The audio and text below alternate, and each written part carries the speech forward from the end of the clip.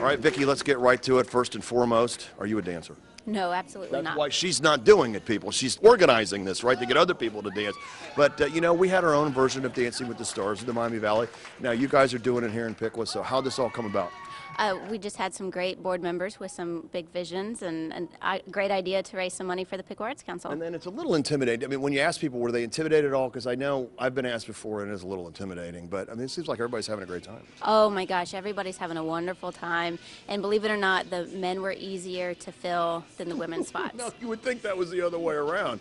All right, and then tell the folks, before we get into the particulars about the event, what do you guys do at the Piqua Arts Council? The Piqua Arts Council makes arts accessible to the Piqua community, and we do that by having low cost or free programming for the public, and we try to use local and regional artists as much as possible. But you don't get a big fat government check, right? You got to raise money, and so hence the event.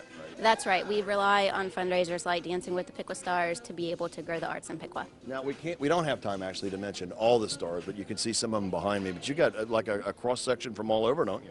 We really do. We really do. We have Mike Yanesi, who's a funeral home director, all the way to a mall manager for the Miami Valley Center Mall. Yeah, Peggy Henthorne. Let's give it up for Peggy. Oh, she's managing the mall right now. All right, and then where's the event going to be?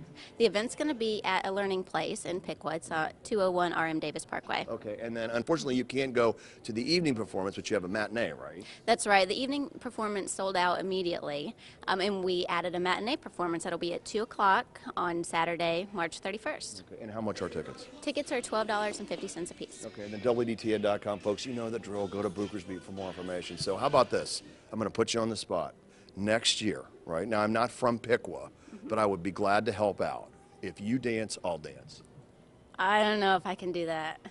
She bailed out on me. Good, I don't have to do it either. All right, from the Miami Valley Center Mall here in Piqua, Jim Booker, 2 News.